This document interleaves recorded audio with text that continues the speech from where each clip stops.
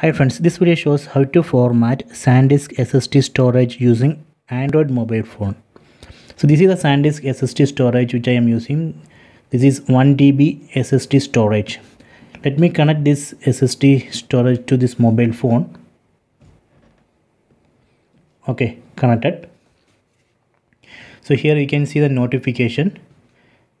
SanDisk USB drive is connected. We can tap here. Tap on this notification. Now we can see folders and files from this SanDisk SSD storage. We can also open this file manager app. Tap on this file manager app. Then tap on this USB storage connected. Tap here.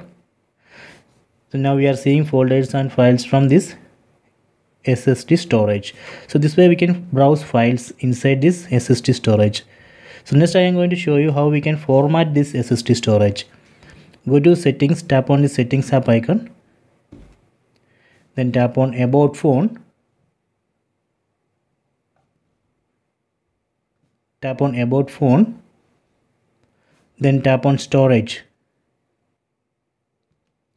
Then go down. And here we can see SanDisk USB drive available 1 TB, total 1 TB, unmount option, and here we can see format option, format USB device. Tap on this format USB device. You can see this SanDisk USB drive needs to be formatted to store apps, files and media. Formatting will erase existing content on the USB drive.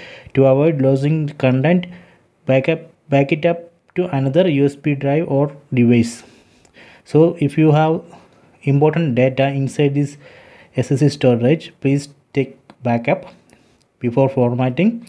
Now we can tap on this format USB drive, so that way we can format this SanDisk SSD storage. So I'm not going to format it right now. Let me cancel it. Then if you want to remove this SanDisk storage, first we have to unmount or eject. Here we can see the unmount option. Tap here. Okay, done. So now I can safely remove this SanDisk SSD storage from this Android mobile phone. Okay, done. So this way we can format SanDisk SSD storage using Android mobile phone. Okay, so please try this. So here I am using Poco Android mobile phone. See, this is Poco, but you can format in other mobile phones like Samsung, Redmi, right? But you have to find the option. Please check my videos. You could be able to find videos.